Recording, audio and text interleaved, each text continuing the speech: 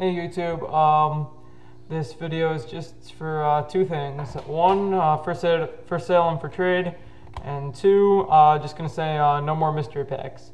I was expecting a little more of a response. I only sold a few of them, and it's just not worth sending out high-end cards if I'm not even gonna make that much money.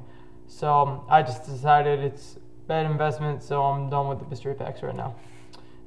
If you really want one and I get enough people, then let me know and maybe I can start them up again because I still have them packaged. I'm just waiting for the right time. Here's this for sale, for trade. I'm looking to sell right now more, but I mean I'll also trade if I get the right offer. Here we go. Here's a Ty Cobb dual bet from Topps Tribute, numbered to 99. A Vernon Wells patch auto, that is numbered to 25. A Darren Williams rookie auto. Darren Williams rookie autograph.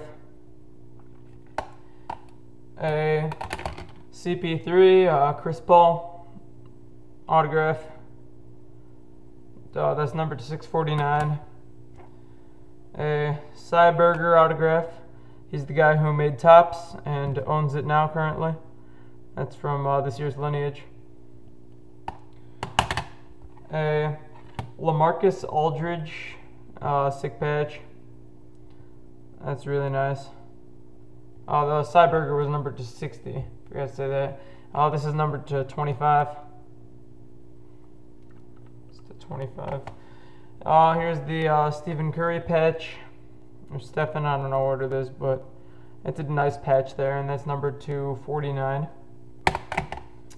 A Joakim Noah rookie autograph. Superscripts, Joakim Noah.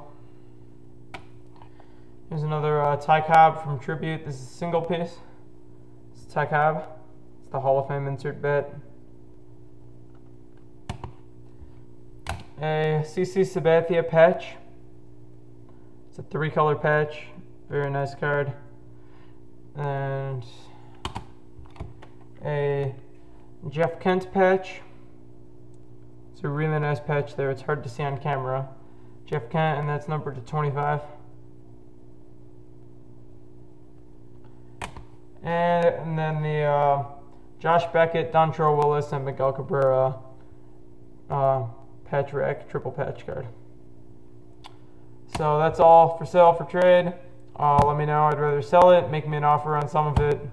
I'm willing to go pretty low on them. So, thanks.